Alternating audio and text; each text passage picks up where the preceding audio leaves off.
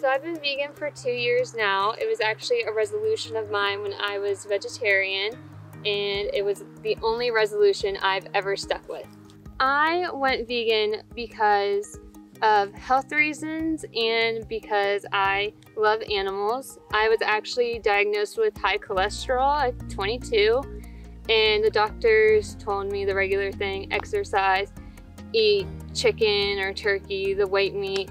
And for a year that didn't work, that didn't change. So I became vegetarian for 2 years, and then I decided to go vegan, and I took another blood test and my cholesterol was back to normal.